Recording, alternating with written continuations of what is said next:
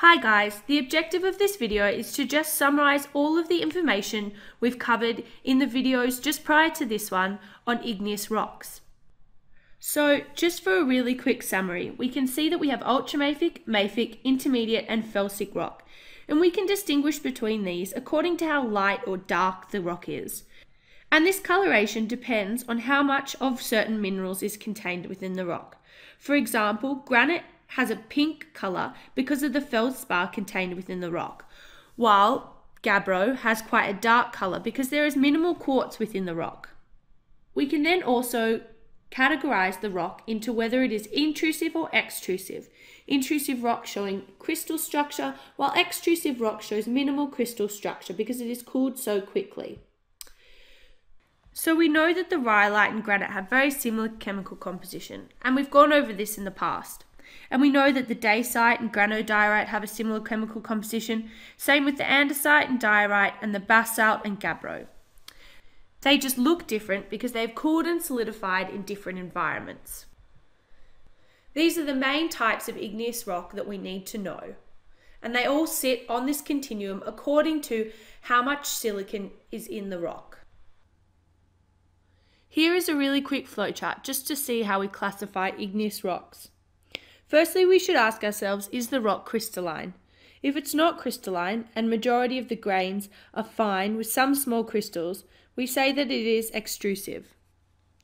If it is a crystalline rock with a lot of coarse grains that are all interlocking, we say that it is intrusive. Once we've decided whether the rock is intrusive or extrusive, we then have a look at the colour of the rock. If an extrusive rock is quite light in colour, we would call it a felsic rock, and therefore it is probably a rhyolite. If this extrusive rock is white with only some black spots, we would call it dacite.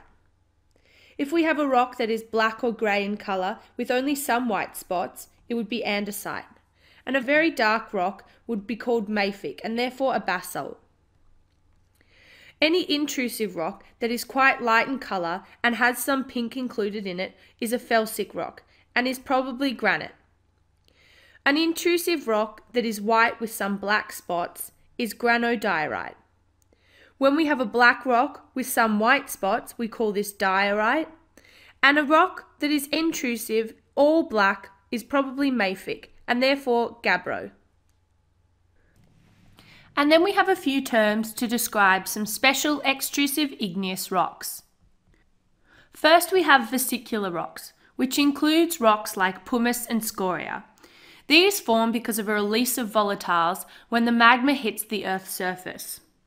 Then we have glassy rocks. These glassy rocks can either have a glassy finish to them or they can be vesicular. These form because of a very rapid cooling of the molten rock, and this produces an atomic structure similar to that of glass. Finally, we have fragmented igneous rocks, which form because of explosive eruptions.